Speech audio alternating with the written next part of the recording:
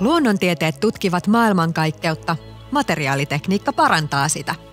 Tulevaisuuden yhteiskunta ja teollisuus tarvitsevat parempia, kestävämpiä, kevyempiä ja ympäristöystävällisempiä materiaaleja. Vahva luonnontieteiden ja materiaalitekniikan osaaminen yhdistettynä halusi kehittää uusia ratkaisuja teollisuuden ja yhteiskunnan ongelmiin, tekevät sinusta kilpailukykyisen asiantuntijan. Valitsin materiaalitekniikan tutkinto-ohjelman, koska se oli mielenkiintoinen aihe. Mä en tiennyt siitä juurikaan mitään lähtökohtaisesti, mutta mua on aina kiinnostanut erilaisten materiaalien kestävyys ja niiden ominaisuudet. Materiaalitekniikan avulla voidaan löytää avaimia parempaan tulevaisuuteen. Materiaalitekniikan diplomi-insinöörit luo uusia, kestävämpiä ja parempia materiaaleja, joilla voidaan vähemmällä tehdä enemmän, esimerkiksi parantaa tehokkuutta tai pienentää päästöjä. Lisäksi materiaalitekniikan avulla voidaan ratkaista monia kiertotalouden ja kierrätyksen ongelmia. Minä valitsin materiaalitekniikan tutkinto-ohjelmaa, koska se on parhaiten soveltuu mun pohjakoulutukseen ja työkokemukseen ja edistää minua tulevaisuudessa ja työuran valinnassa.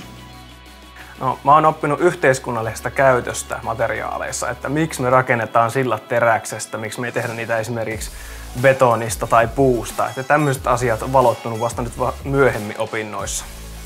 Materiaalitekniikan diplomi-insinöörit ja tohtorit työllistyy tällä hetkellä tosi hyvin ja heille on tarvetta myös tulevaisuudessa. Materiaalitekniikasta valmistuttuaan opiskelijat työllistyy ihan pieniin startuppeihin, mutta toisaalta myös isoihin kansainvälisiin yrityksiin, niin Suomeen kuin ulkomaillekin. Mutta aika moni materiaalitekniikasta myös jatkaa tutkimukseen ja tieteelliseen huippuyksiköihin. Valitsin Tampereen yliopisto, koska täältä löytyy oikeasti kaikki, mitä mä tarvitsen.